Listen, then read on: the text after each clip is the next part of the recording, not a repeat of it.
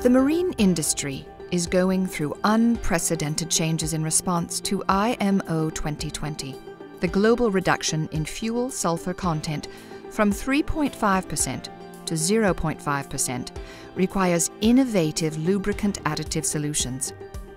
Oronite is ready to help their customers seamlessly expand their product portfolio with lubricant additives specially designed for vessels operating on low sulfur fuels.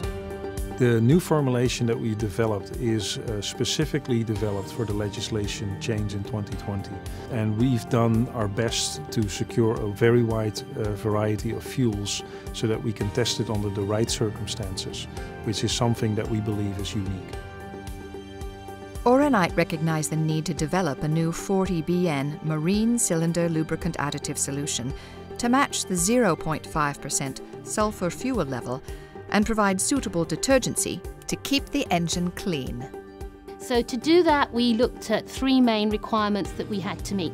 The first one was to use our best and newest and most innovative technology and componentry to bring the most optimized treat rate to the customers.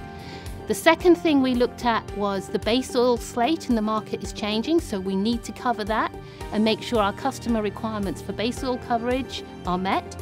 And the third thing we looked at is customers need reassurance. There's an awful lot of change going on out there, so we needed to do plenty of testing, including real-life testing on 0.5% sulfur fuel to bring that peace of mind to our customer base.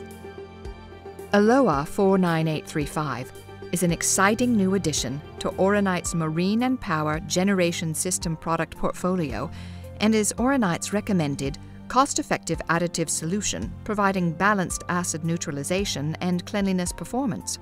OLOA 49835 can be used in Group 1 and Group 2 base oils.